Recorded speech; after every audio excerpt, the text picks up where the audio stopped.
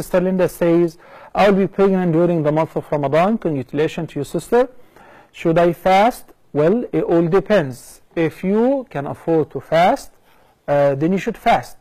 If your physician says it is advised to break your fast because you need to drink plenty of water, you need to take nutritives and multivitamins or whatever medication on a regular basis, and it is imminent, then you must break your fast based on this advice whenever it poses any threat to you, to your life, or to the life of your baby.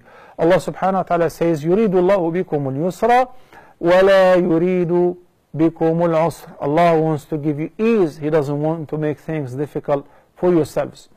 But if the pregnant woman believes that she can afford to fast, then she should fast. And of course, you're going to keep in mind that whether you break your fast or you happen to fast, the day which you break your fast during, you still have to make it up some other time.